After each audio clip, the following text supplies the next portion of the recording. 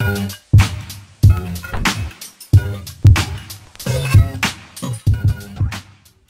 my darlings, it's Deandine back with another video, and we are going to be talking about something really serious.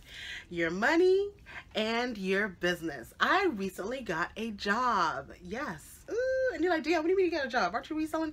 Yes, but you know, I preach the gospel of multiple streams of income.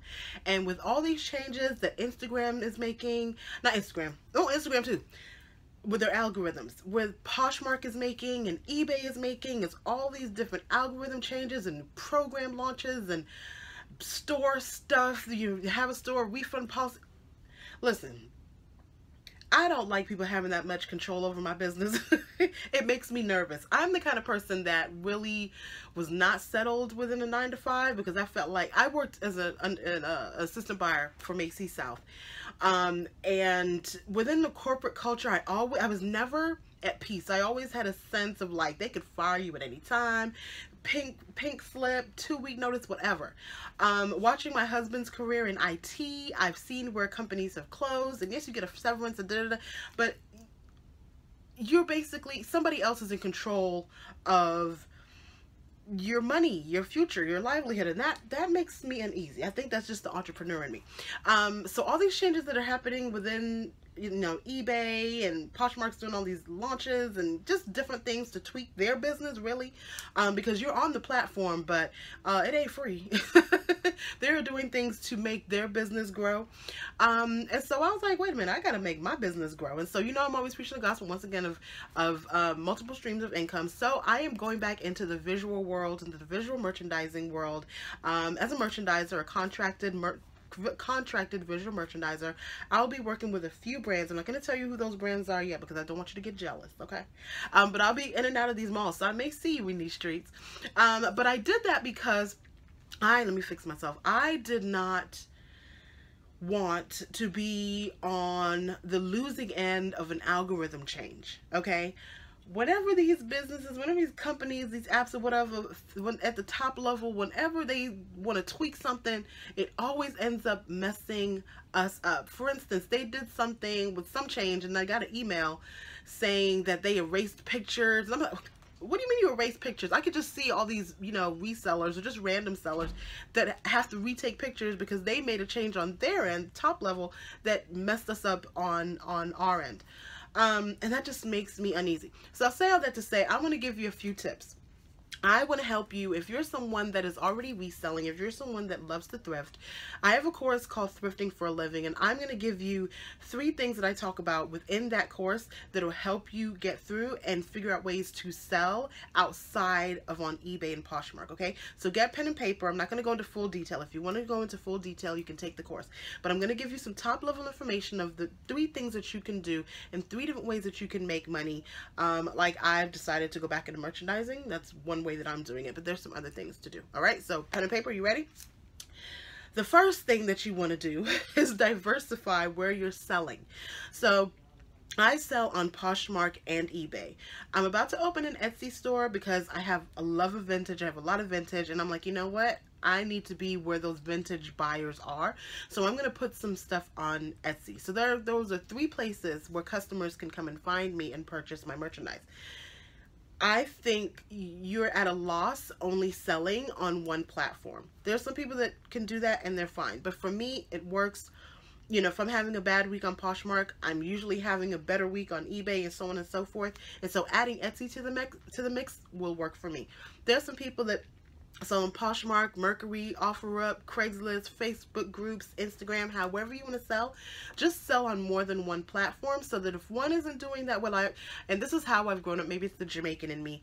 We've always been taught that if one stream dries up, you want to make sure that you have another stream. And so that's for me, that's where it comes from. If one stream of income dries up, just in case, you want to make sure that you have a backup. It's just a side hustle in me. That's how I was brought up, right? The second way that you can make money if you're thrifting, if you're a reseller, is to do boxes. I do thrift boxes. Thrift boxes is where thrift boxes is where I put together looks of clothing, probably 2 to 3 looks depending on the price. It's like a stylist in a box just from the thrift store. Put it together, get the measurements, so on and so forth, ship it to them. There's some people that are doing mystery boxes. where they're getting a collection of one size and mailing it to people. That's done on Poshmark a lot. There are people that are doing reseller boxes, where if you're in a place that has really great bins, like we have great bins here, they're binning it up and selling to other resellers. So if you are already out there thrifting, if you have bins in your area, if you have a great sense of style and you want to start a box business, that's another way that you can bring in income, okay? The third one that you can do are parties. LuLaRoe and all these other at-home businesses, like, you can do that. You have the inventory. Call a few of your girlfriends, let them know you're having a clothing party, right? And then ask them to bring a friend. Get 5 girlfriends, tell them to bring a friend. That's 10 people that you can have over to your house, or maybe a friend's house, an activity center of some sort, and have them buy from you. You already have the merchandise. You're already out there, you know, shopping for people. Just target it to that audience. You can send them a style questionnaire, have it be a real fancy party for you. That's another way that you can sell. The other part of that are pop-up shops. I have tried pop-up shops. I'm just going to be honest, I'm a little too lazy. The setup, the presentation, the takedown, I'm just not that girl. For me, I love visual merchandising because I like to go into a store with the set merchandise and my mannequins. I just dress them up, make a beautiful floor set. That's my zhuzh. That's what I just like. I'm a really good stylist because I like to style people. People are my mannequins. So visual merchandising works for me. Pop-up shops, shopping parties, that's not my zhuzh. I can do it, but it's just not my zhuzh. If you're the kind of person, you're a lively person, in and out, you love to throw a good party, you love to be out there on the sales floor, do a posh party. Not posh party. That too. Do a swap party. Do a thrift party. Do some type of party event where you're selling your clothes, okay?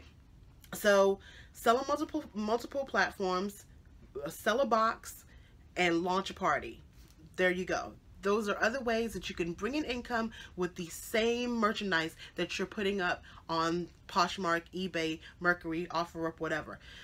Just more streams of income coming into your home is the best way to go, I feel, because I promise you, they keep on doing all these updates and changes, and eBay laid off people the other day. My husband sent me that. I said, oh, I don't trust eBay. I don't trust them. I don't trust them. I don't trust them. They're going to shut down one day and I'm a merchandise. Nope. I was like, and it could be a reorg, but I don't care. They didn't ask me, right? They didn't ask me about if they should follow these people. I don't like people having that much control over my business, y'all. I just don't. So these are ways that I make money outside of the parties. These are ways that I bring in money. So I'm not saying going back to work because I've always kind of been visual merchandising, but I've taken on some contracts to bring some money in. I have my thrift boxes, have my reselling that's still here, and I'm gonna make it work. If you want some more information on how I do that, please take the course. It's Thrifting for a Living. I'm gonna leave a little tag right here where you can find it, and I'll leave a link below. If this is for you, it's for you. Learn how to do it. Learn how I bring in multiple streams of income and find a way. Because like I said, I don't trust these jokers. I just don't. They laying off people and algorithm changes and I don't trust it. I don't trust it. I need to bring in some money, y'all. All right, that's it. Love you. We never pay retail. Take the course, Thrifting for a Living. It's at diondean.teachable.com if you are interested. Who isn't interested in making money? Who isn't interested? All right, love you. We never pay retail. Mwah. Bye.